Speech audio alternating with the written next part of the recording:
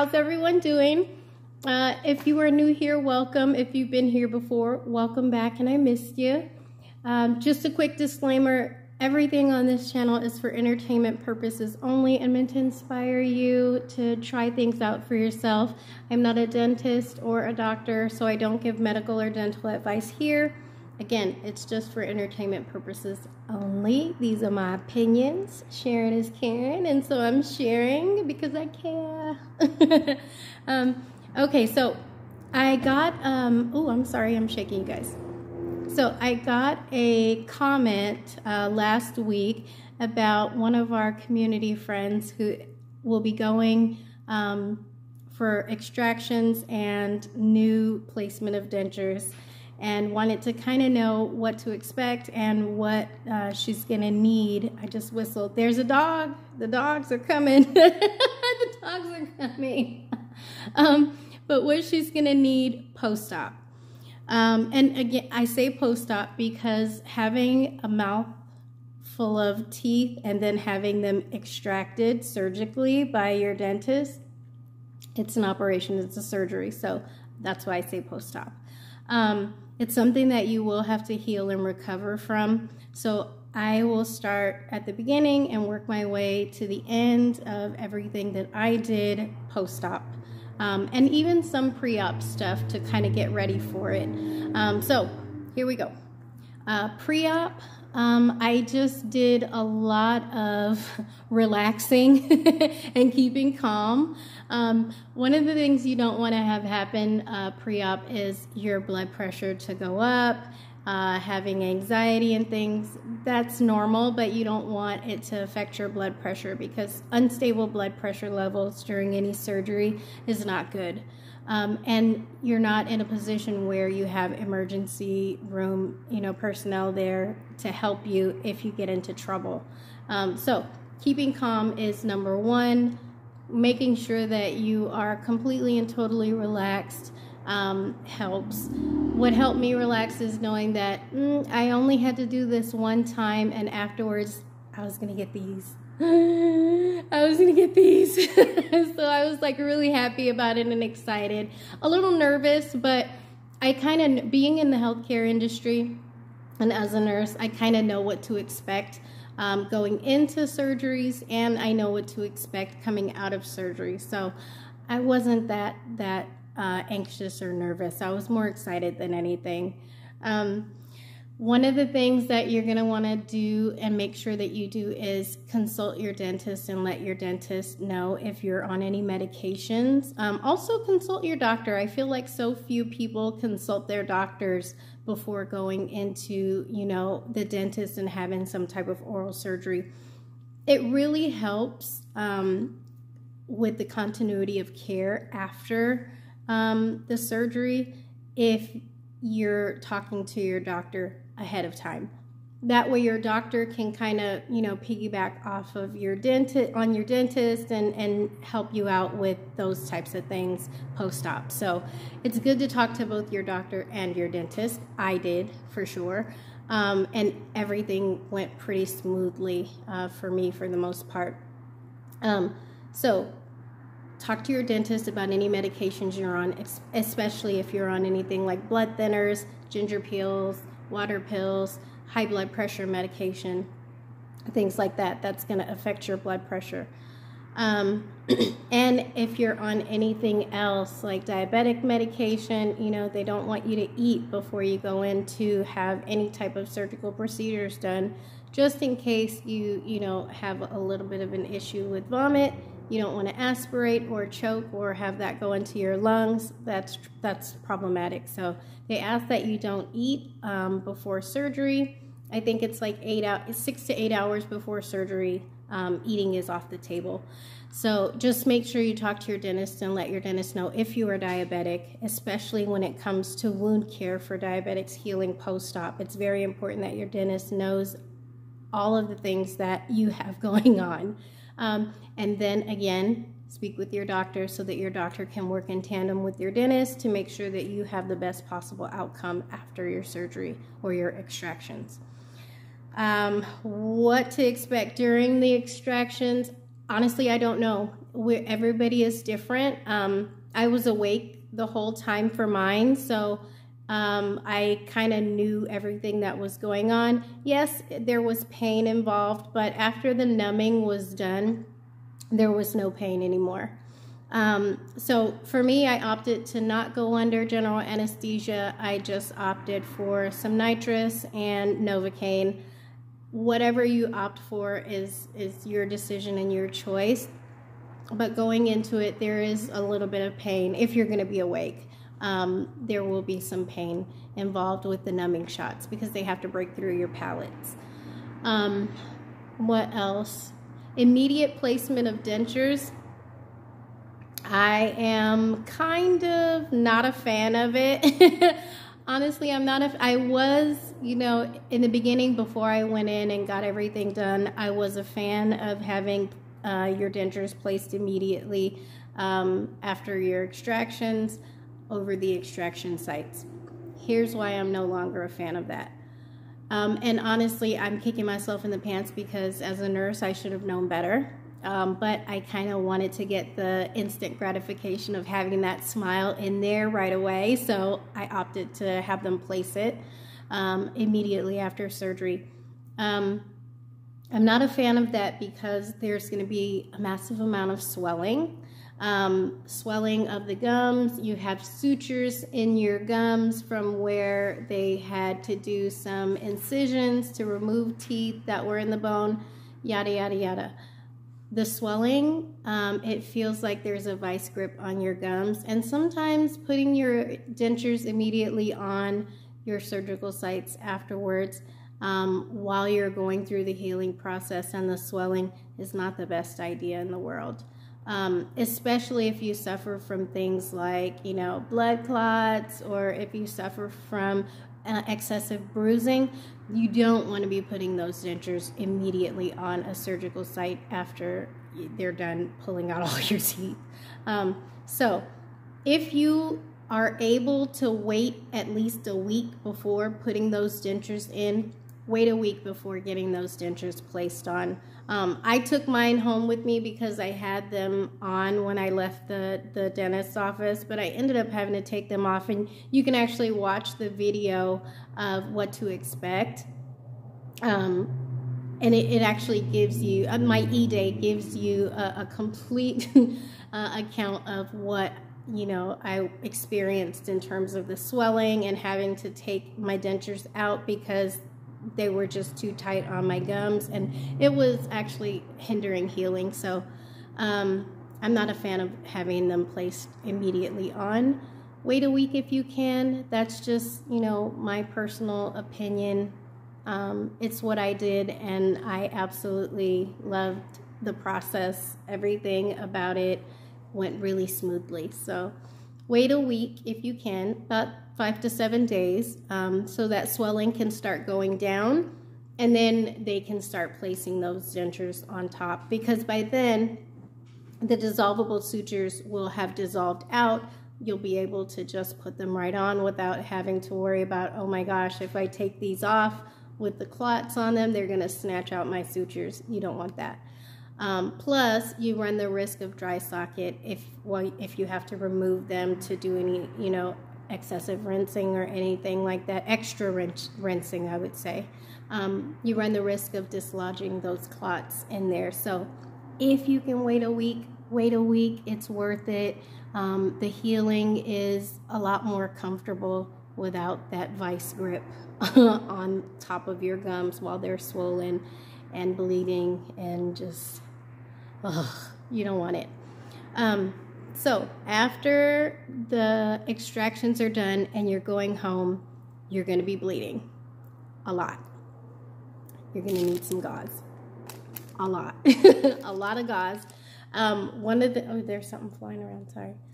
One of the things that, one of the tricks for changing out your gauze, and this is just my nurse mind coming in here, my nurse skills coming in.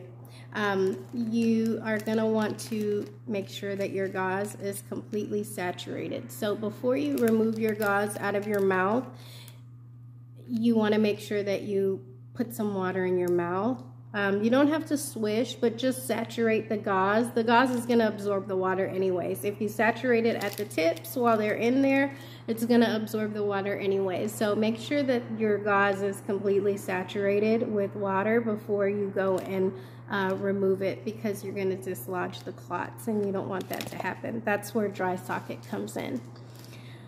So gauze, you'll need a lot of gauze. Kleenex or tissue, you're going to need a lot of that because you are going to have quite a bit of drool, and you're going to have some you know, runny mouth, so you want to be able to wipe that off. You don't want to spit. You don't want to drink through a straw. Spitting can create vacuum suction in your mouth, and it causes your blood clots to dislodge. So no spitting, that's off the table for a while. And no drinking through a straw, that's off the table for a while too. Wiping is perfectly okay. So if you have an overflow of saliva and blood in your mouth and you need to let it drain out, hold your head forward, open your mouth, let it drain out, and just wipe it away, wipe it away, wipe it away. For the first 72 hours, 48 to 72 hours, your dentist is probably going to tell you no swishing. And that's absolutely true. You have to give those blood clots a chance to set in place and lock themselves in and create a plug in that socket. By all means, follow your dentist's post-op orders to the letter.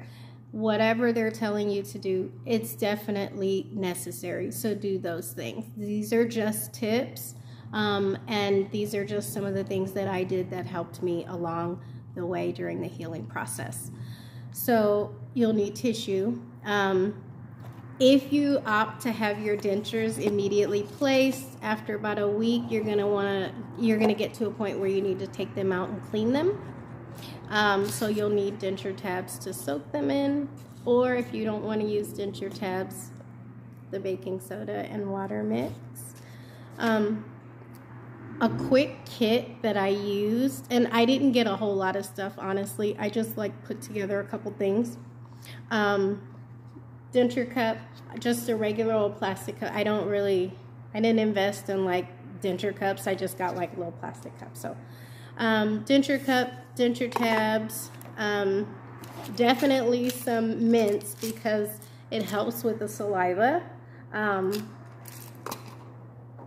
Chapstick, denture brush, and some gauze, and your tissue. So I'll get into the water bottle and what you can get to assist with eating in just a second, but I still have this.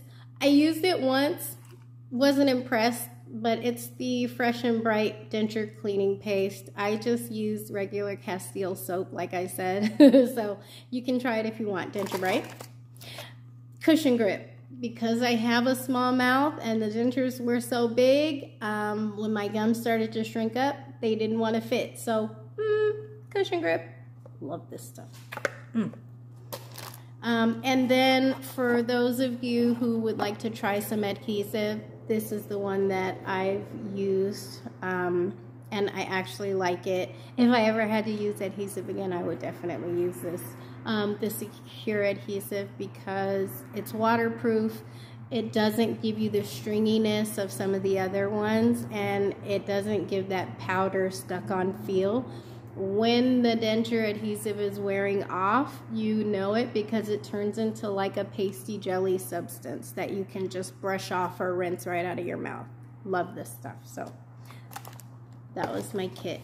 Oh, and don't forget your trusty ice pack. This is an ice pack that, this one actually goes like this, and it went over and it goes over, it goes over and it snaps on top like this. And this actually helped with the swelling because the pressure of keeping it tight on here helped a lot. But then the ice around in here all the way up to your face here, it really helps. So you'll need an ice pack. I just got this on Amazon. I think it was like $6, Amazon.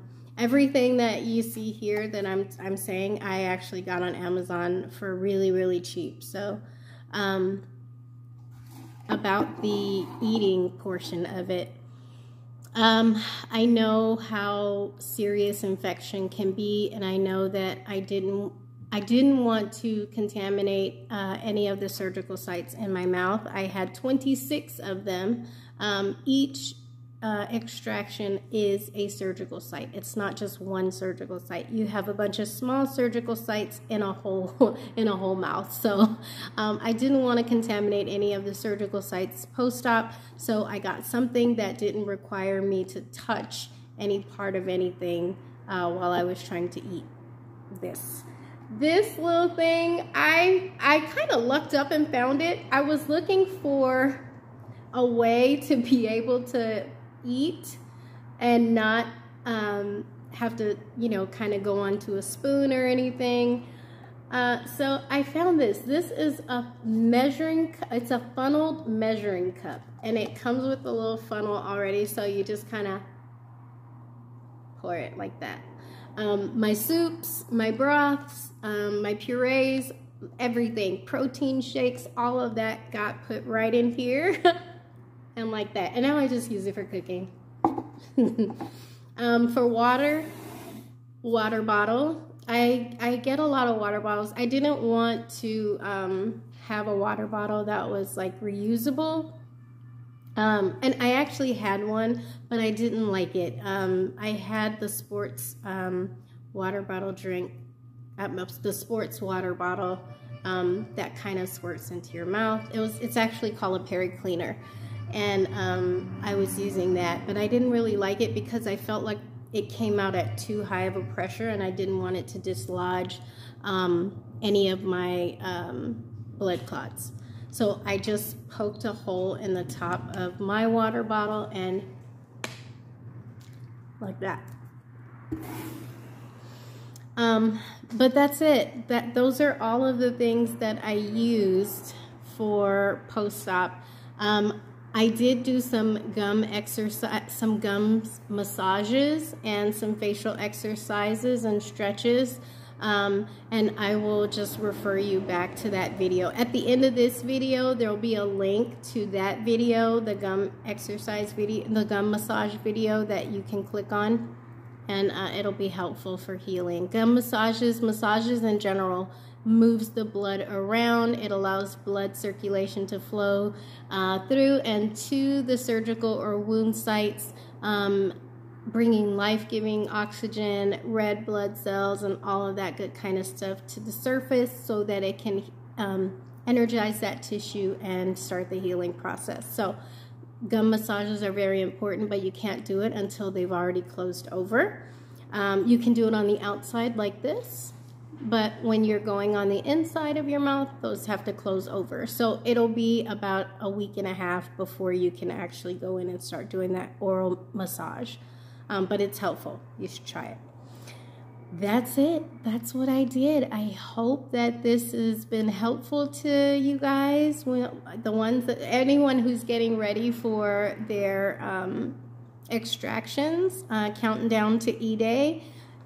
I hope this helps. I will put a list of things that I used post-op towards the end of this video.